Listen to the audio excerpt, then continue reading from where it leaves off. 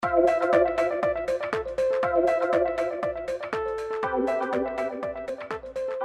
to the podcast series for the Journal of Neurophysiology. I'm Bill Yates, the editor-in-chief of the journal, and today we will be discussing the article, The Divisive-Normalization Model of V1 Neurons, a comprehensive comparison of physiological data and model predictions. Before we begin, let's meet our guest.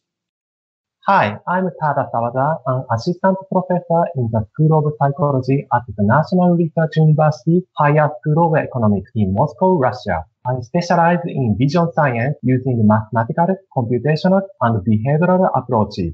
My primary interest is in the mechanisms of spatial and shape perception in both 2D and 3D. Could you give us a brief background of the divisive normalization model? The divisive normalization model is a model of the relation between a visual stimulus and the response of a neuron in V1. This relation can be characterized by a linear filter to some extent, but there is also suppression from other neurons. Here represented this suppression as a divisive operation in the model. The divisive normalization model is proposed as a functional model with a structural or mechanistical interpretation. This model is widely accepted and it has been used to explain and fit data in many physiological studies. Note that in these physiological studies, the model has been often customized. These customized models are referred as divisive normalization models despite having different mathematical expressions. Also note that the model becomes too flexible if customization is allowed for individual studies.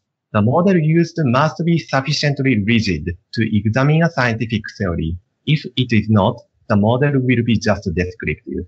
An additional problem is that the model is customized to use parameters of a visual stimulus rather than the stimulus itself.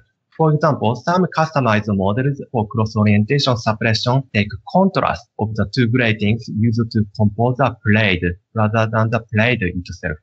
Such a variant of a divisive normalization model can only be applied to specific visual stimuli. It cannot be generalized. So, what did you do with the divisive normalization model in this study? We reviewed studies of V1 neurons and tested how well the model could emulate the physiological results reported in these studies. We proposed a standardized mathematical formulation of the divisive normalization model and implemented it as a computer software whose input is a bitmap image. This allowed us to apply the model to diverse visual stimuli and to discuss the model as a falsifiable scientific theory. What were some of the challenges you faced in this study and how did you resolve them? Getting a good balance between the rigidity and flexibility of the model was a difficult problem. Recall that the model has to be rigid if it is going to provide a scientific theory. At the same time, the model has to be flexible because the neurons in V1 are highly diverse. They do have some common characteristics, but they are tuned differently. So a useful model must be flexible enough to cover such diverse neurons. We resolved these issues by setting up a mathematical formulation of the divisive normalization model. We can only modify its parameters, but we cannot modify the mathematical formulation itself. These parameters are fixed for a given individual neuron, but they can be modified to represent another neuron with different response properties. Tell us about the results you found. First, the model is flexible. The model can emulate almost all phenomena of V1 neurons reported in past physiological studies simply by modifying its parameters. At the same time, the model predicts interdependence between certain observable phenomena. Some of these interdependencies were completely unexpected.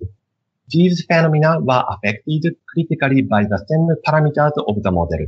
The interdependence of these phenomena could be predicted because the parameters were fixed for individual neurons. We also found that there are a few phenomena that cannot be emulated by the model with our formulation. It should not be difficult to emulate these phenomena by customizing the model. Customizing it will generate some new predictions. What are the next steps in your work? The divisive normalization model should be further developed by integrating more mechanistical ideas about V1 neurons taken from physiological studies. Note that a functional model of some system can be regarded as an intermediate step toward a structural model for better understanding of the system.